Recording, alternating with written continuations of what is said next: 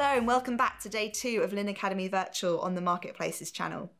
I'm Gabrielle, the director of Lynn Academy, and I'm excited to join you as we dive back into the future of e-commerce. I hope you enjoyed yesterday's topics. If you missed anything, you can rewatch on demand at the webinar link provided in your registration email. Before we get started, I'd like to take you through the event console on your screen. You'll see my video alongside the slides and speaker information on the right. If you have any questions, please drop them into the Q&A box. The slides and other useful resources are available for you to download below. You can easily find tools using the menu bar at the bottom of the console. You can also check out the full agenda at any time by clicking on the Lynn Academy agenda image. At the end of the session, you'll be able to select your next topic or head back to the agenda to find out more. So let's get started.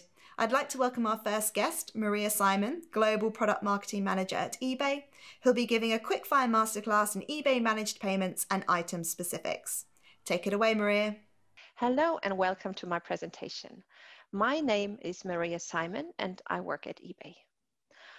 I am part of the product organization at eBay, and our goal is to help you scale your businesses. In order to achieve that, what we're doing is we're trying to build the right tools for you to scale your businesses, and at the same time helping you use those tools effectively. Today, what I'd like to do is talk with you about listing optimization and what you can personally do to improve the visibility of your listings on eBay. First thing I'd like to mention about listing optimization is, what is it and how do we look at it? So oftentimes I get the questions from sellers asking, hi Maria, like what's new about listing optimization? What has changed? And I think one important thing to note about listing optimization is that this is a philosophy. This is a mindset. And what our algo is trying to do is it's trying to solve for the buyer. Our algo is designed to think and act like the buyer. So this means that the things which buyers appreciate about listings on eBay will lead to higher ranking, and at the same time, things that buyers don't care so much about or things they don't value at all might lead to a deprioritization in ranking. To give you one specific example, buyers love free shipping. So free shipping is something which we see in our data leads to significantly higher conversion rate. And this is why our algo, because based on the data, the algo has understood that this is something which drives conversion. This is why it actually boosts listings which have free shipping in it. So bottom line here is, when you think about listing optimization, try to think about what your buyers want. Try to think about how they feel about your products, how they would look at them, and then try to optimize your listings in a way that buyers will find them attractive and would like to convert quickly. As you know, eBay gives you a lot of flexibility in how you present your listings. On one side, this is a huge amount of freedom, which is fantastic, but at the same time, it can also be a burden because it's a big responsibility to make sure that you just check all the boxes and make sure that your listings are presented appropriately. So now let's get started and jump straight to the details. Before we set up and talk about specific levers that you can pull and things that you can optimize, one thing I'd like you to remember is that listing optimization, as I just mentioned, it's about you. Sorry, it's not about you, but it's about our buyers. So what we tend to do, and this includes myself, like we spend all days in front of the laptop. So we usually have a desktop computer. So we have a big screen in front of us. At the same time, 63% of our eBay GMV is on mobile, has a mobile touch point. So please don't always assume your own situation when you think about shopping on eBay, because you may also do a lot of your shopping on a desktop computer, but please think about mobile. So this is where our buyers are, and the number of 63% who already shop on mobile, this number is increasing every quarter. So this is something to keep in mind. Also, please remember that buyers usually don't like to read a lot. So when you optimize your listings, make sure that it really has all the relevant information, and we will just talk about it in a second what this information is, but also make sure it's really to the point. Use bullets as much as you can to help your buyers just jump through your item descriptions and just check, okay, yeah, is this the right product? Does it come in the right package? And then if it's great value for money, okay, off we go, we can purchase the item. So really make sure that it's presented in a way that they don't have to read a lot. It's really just about making sure, ticking all the boxes, making sure that this is exactly the product they're looking for. One helpful thing I can also recommend to you is show your listings to friends or family members who are not related to your eBay business. So this usually helps in getting a new perspective, a fresh perspective, and making sure that this is something which is also understood by people who are not connected to your business. So how do they like your pictures? Do they find the relevant information easily? Do they know how big the item is? Do they know what's included, and so on? So just show it to random people around you and ask them for your feedback. So I'm sure you will find a lot of interesting insights. The second thing I'd like to make you aware of is that it's absolutely critical before you start to think about what you're trying to achieve. What are you solving for? Do you want to increase your GMV? Do you want to increase the quantity sold? Do you want to improve your margin? Do you want to get rid of items that sit on your shelves? Just be clear on what you are solving for, what you are optimizing for. And at the same time, this means that please make sure that you know what you're optimizing against. Like, who is your competition? What's your benchmark? In order to enable you to do this, when we're talking about tools, Terapeak is a fantastic tool to help you achieve that. So Terapeak, and we will come to this also later in more detail, Terapeak is a free-to-use tool for our shop subscribers, which enables you to search for specific keywords or for specific product identifiers, and then it will give you a full list of the items which have sold in the last 30 days, in the last 90 days, in the last year. So you can sort by which seller did the most GMV, which sellers sold the most quantities, but this will give you a great idea of who's actually converting, who's making the money, and what are they doing differently. So from my perspective, this is absolutely critical to see what are they doing differently. Maybe they have better pictures, maybe they have better keywords, but really be clear on what you're trying to achieve and who you're competing against. Okay, so now that we have talked about the foundations, so thinking about the buyers, knowing your competition, let's jump straight into the details. There's a million things you can optimize on your listings. There's a lot of influencing factors, but what we find very often when we look at the data is that there's actually 5 basics which are far more impactful. So before you get lost in the details and over-engineer listings, my recommendation is get the basics right.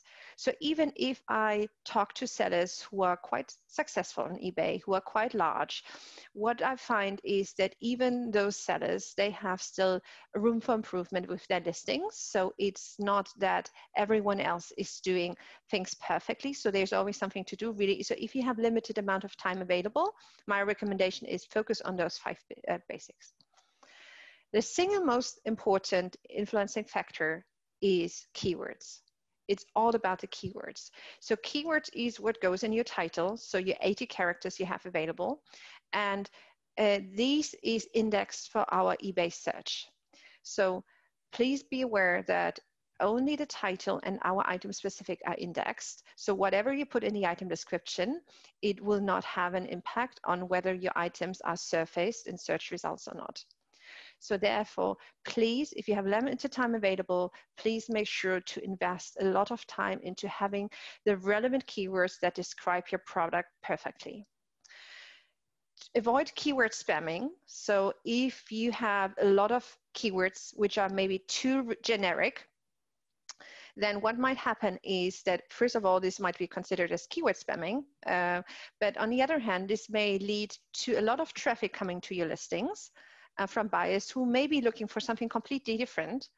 And then what happens is, if they don't purchase, if they don't convert, then we will assume, or the algo will assume, that something's wrong with your listings, and then we will deprioritize your listing in search. So it's very important to get good traffic. So this is why it's absolutely critical to have the relevant keywords to make sure that those people who arrive at your listing are likely to convert. And this is what we always benchmark against your competitors, so against people selling very similar items like yourself. So max out your 80 characters, avoid to use any special characters because this is not what buyers are looking for, and then really max them out. Something I'd really like to recommend to you is using Terapeak for this purpose. As I mentioned before, Terapeak is very easy to use. You can enter any keywords, and then it will give you the top sellers for those specific keywords, so very easy. And then you can also look, okay, is the competition using different ones? One last thing to mention about keywords is that the order of keywords is not important for our algo, because we just take the individual words and then, yeah, it's just a data matching exercise. However, think about psychological factors. Think about the buyer, how they look at it. If you are if you're selling a branded product, please put the brand name first. So my recommendation is put the most important conversion drivers, the most important information, conversion drivers first, and but don't over-engineer it. So don't spend too much time on it, but things like brand is always important, and it's also important for external search engines because this is what they value as well. So not important for eBay, but just think about psychology and how buyers read your listings and read the first words of your title. The second most important levers, and there's actually two of them which are most impactful because they make sure that you actually show up in search results. So first of all, keywords in the title, make sure you're in the full list. And then what buyers do, or what 80% of our buyers do, they filter their search, the search results. Why? Because we have 1.5 billion listings available on eBay at any time. Of course, this is just too much to look at, particularly if you're using a small smartphone. And this is why it's so important to have filters. Those filters are fed by your item specifics. And this is why it's so critical to make sure that you have all the item specifics included, which we recommend or which are even mandatory. I'm sure you have heard a lot from us this year about adding item specifics and how important it is, but it can't be overemphasized. And again, it makes sure that when buyers start to filter, that your listings will actually stay in the search results, because otherwise you will not have any chances of converting. When you think about item specific, then please make sure that you add the information or the values which buyers are actually looking for. For example, if you think about colors, think about the colors that people would look for, like something like red, green. But if you get more granular, if you use maybe beige, or like if you like lemon, then this is maybe colors which buyers would not be looking for, because they would rather be filtering for yellow. So please make sure that you use values which are specific enough, but at the same time also generic enough to make sure that actually, your search results are surfaced. There's also the opportunity to create your own item specifics on eBay, but they are usually not indexed for search. So I would recommend, please do not invest too much time into having your own item specifics, rather invest in having the right ones and the ones which we recommend, because those recommendations are based on our data. So this is what buyers are actually looking for. Third lever, where I usually see a lot of opportunity for many sellers, is pictures.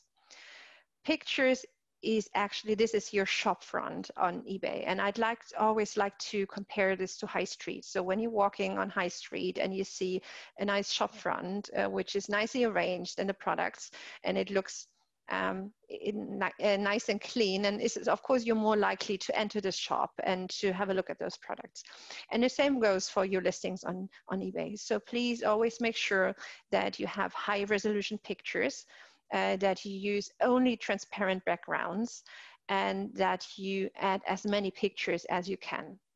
So our data found that sellers who have at least 5 pictures, they have a much higher likelihood to convert than sellers with the same product but less pictures.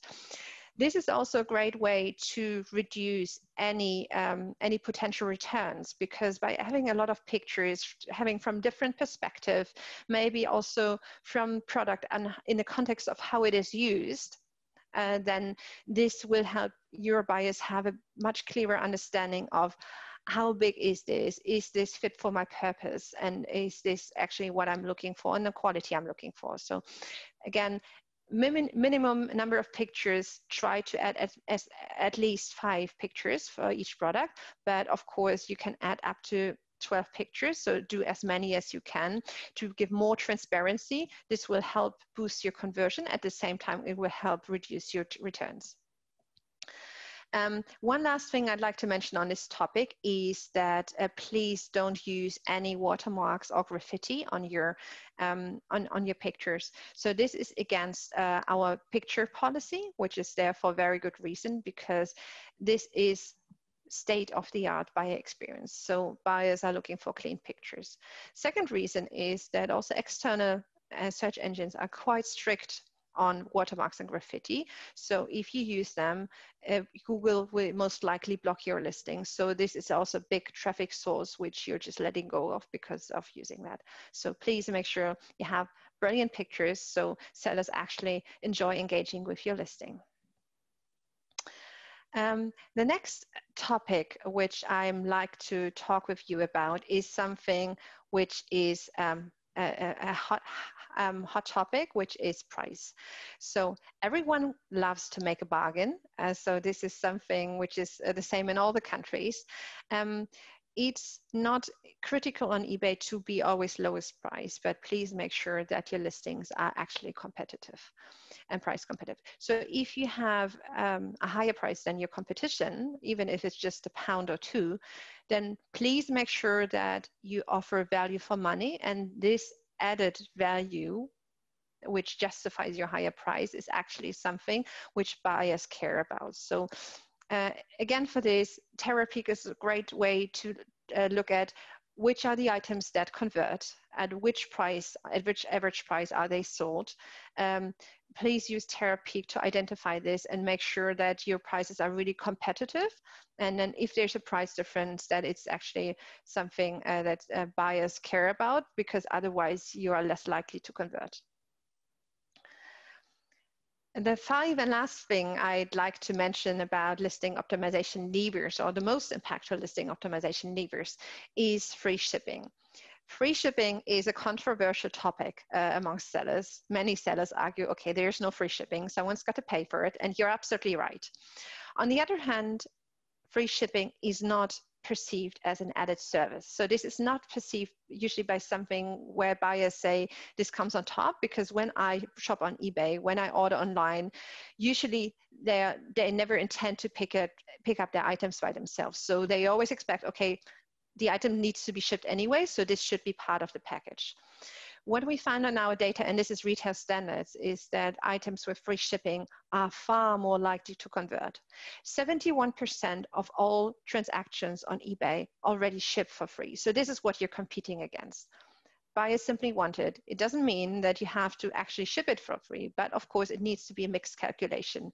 So you just need to include your shipping price on top of your item price, and then just show that, okay, shipping is for free for the buyers. So it's a very strong signal. They love it. Everyone loves to do a bargain, as I mentioned, and this is a strong signal which lead to much higher conversion.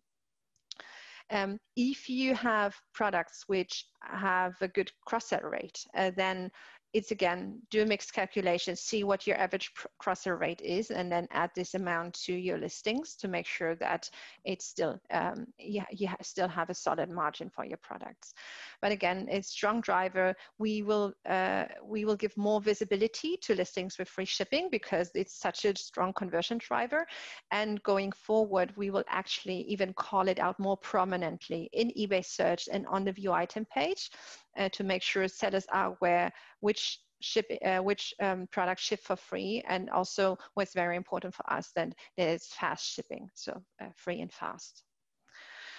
So summarizing, there's a lot of levers you can pull for optimizing the listings, but there's 5 levers which are far more impactful than all the other things you can look at like item descriptions. So if you have limited time available, I encourage you to first make sure that you get your basics right. So have all the relevant keywords, have all the important item specifics, have attractive pictures, and many of them, have competitive prices, and then lastly, always offer free shipping on all of your listings. Terapeak is a great tool to help you achieve that, to benchmark yourself against the competition, see where you stand, compare, and then maybe optimize based on what others are doing, which may be more successful for you. Lastly, what I'd like to recommend to do, so this was just a short introduction to the topic. If you would like to learn more about this topic, I encourage you to have a look at our eBay Seller Center for the UK, where you find a lot of tips and tricks around how you can optimize your listings. And then we have a great YouTube channel where there's also a lot of tutorials. There's also a lot of videos, seller stories from other sellers, where you can learn about how they go about their listings on eBay, how they scale their businesses. And there's a lot of tips and tricks where you maybe can also learn something from other sellers on how you can go about it. So this is it for now. Thank you so much for your time. And if there's any questions, I will be more than happy to answer them. Thank you. Thank you, Maria. There are lots of tips we can take from that session. Make sure you check out the agenda for an overview of what we have coming up, or jump straight into your next session by clicking on one of our 3 channel options. See you soon.